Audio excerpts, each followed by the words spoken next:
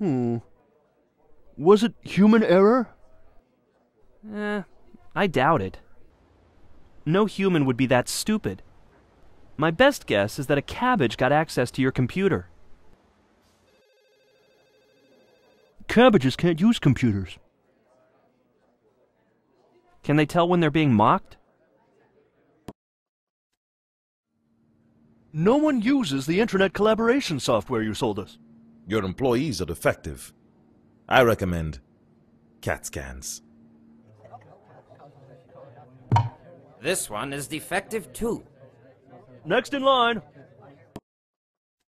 We'll need a name for the newly reorganized department.